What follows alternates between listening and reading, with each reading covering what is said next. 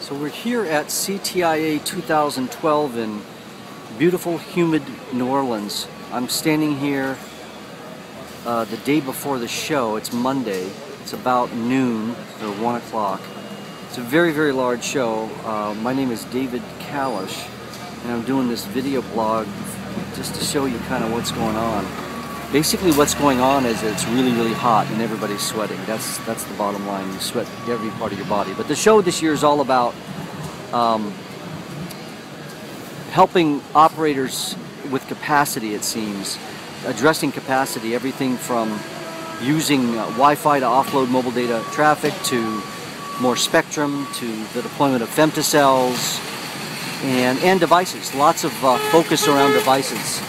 This guy just ran me over about a minute ago. He's not too happy. So here's Kyocera's booth. This is the main aisle you see here. I'm going to walk around, so it's going to get a little bit shaky, so let me apologize about that.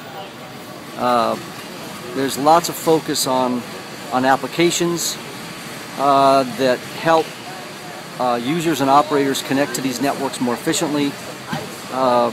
There's lots of infrastructure products.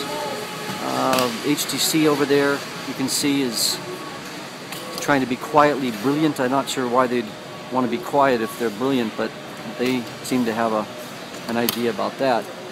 LG is here, of course. A lot of the big guys. Very big show. They expect about 45,000 people to attend, and the show opens tomorrow. I have no idea who Plum is. I'm sure somebody does. But my question is, if the company's called Plum, why isn't their colors more like purplish? But I have no idea. So maybe you guys have an idea. But other than that, you see all the typical people. Ericsson's here. Of course, Cisco's here. There's all kinds of vendors that you would never even imagine that would be here. But it's a very, very large show. I think there's Huawei's there. Huawei seems to be taking over the world. They're showing their GGSN and SGSN products.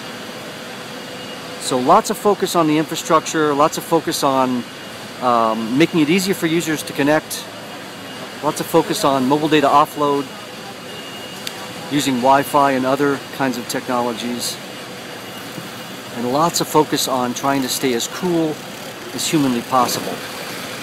And everybody seems to be in shorts except me, so that's a big problem. Anyway, I'll give you another update later. Thanks.